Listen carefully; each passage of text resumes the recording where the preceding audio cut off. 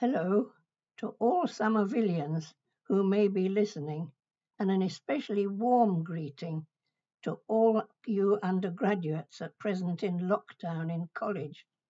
We're all sharing pretty bizarre lives right now, and in future, I guess you'll have some surprising and unexpected stories about it all to tell others later, perhaps even astonish your grandchildren. I've already amused my grandchildren by telling them how I got a matey letter from someone called Matt, whom I deduced was the Minister of Health. His main purpose was to tell me that I was someone at risk. At the age of 93, I didn't exactly need a Somerville education to work that out for myself. Of course, jovial Matt wouldn't have known that I'd been through 5 war years of daily uncertainty and risk, followed by several more years of food and clothes rationing. Incidentally, the rationing was such that in all my 3 years in Somerville, I only bought myself one dress. We wore dresses in those days.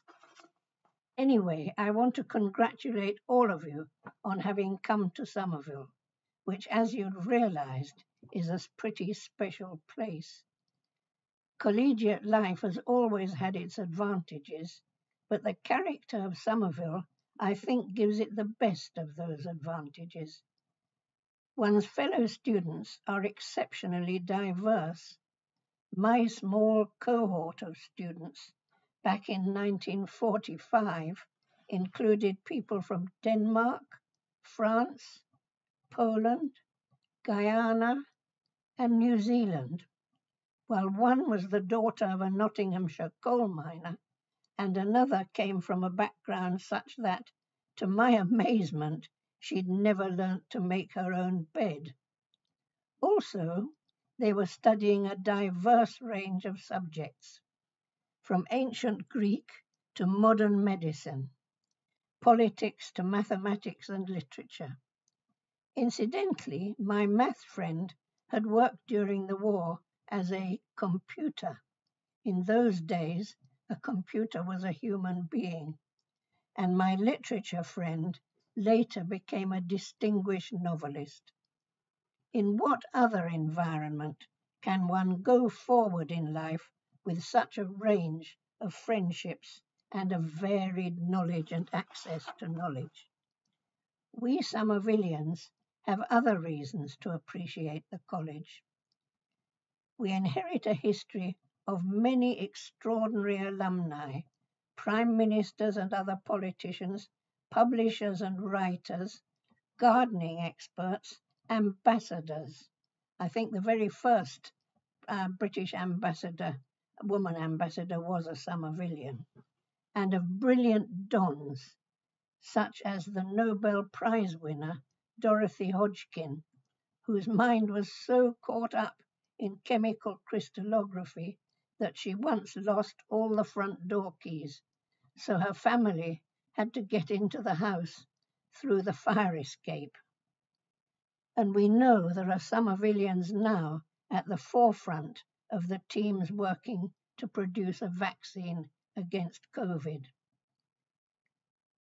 I recall particularly the principal who arrived in the same year that I did, the amazing Dame Janet Vaughan, hematologist, radiobiologist, who was a famously inventive scientist and an excellent college leader.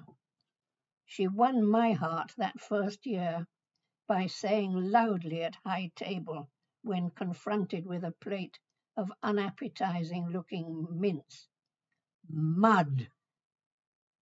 This was especially striking from one who, I later discovered, was a specialist in the effects of starvation and had been in the scientific team which had been sent to the notorious Belsen concentration camp and had developed a suitable nutrition for the starving. She believed very strongly that science and other knowledge should be used to benefit human beings. In later life, She did more work in radiobiology and told me that it made more sense for her to risk her life on these experiments as she was old, rather than endanger the younger scientists. I last visited her when she was 94, when she insisted on giving me breakfast in bed. Such people stood for the values and ethos of Somerville. That ethos also includes resilience, the readiness and capacity to make the best of one's circumstances. Such an approach to life makes it easier to face up to annoying situations such as the wretched COVID has put us all through. I have a personal mantra which has helped to keep me resilient in many difficult times, and I'll pass it on to you. I'm a historian, but an undergraduate friend who was reading English introduced me to the writings of William Morris. One of his novels, which I found in Somerville Library, ends with these words: "Ill would change be at whiles, were it not for the change beyond the change." So when the world seems to have changed for the worse, remember it will change again and be transformed beyond expectation. Goodbye, and with good wishes to all, and remember and have faith that there will always be a change beyond the change.